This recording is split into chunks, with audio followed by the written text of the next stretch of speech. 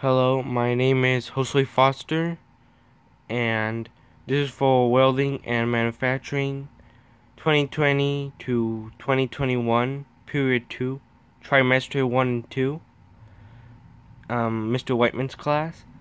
And one thing I liked about this project was it was a simple box, and I was able to create my own headband and think creatively.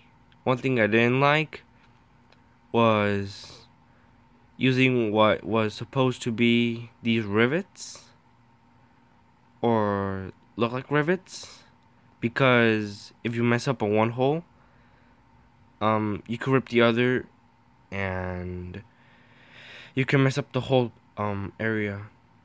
So that was a real challenge, finding the spaces and not cutting too close to the edge, and making the visor as well, getting the right shape as in the drawing, and as well making the headband move, so and able to sit on my head. So yeah.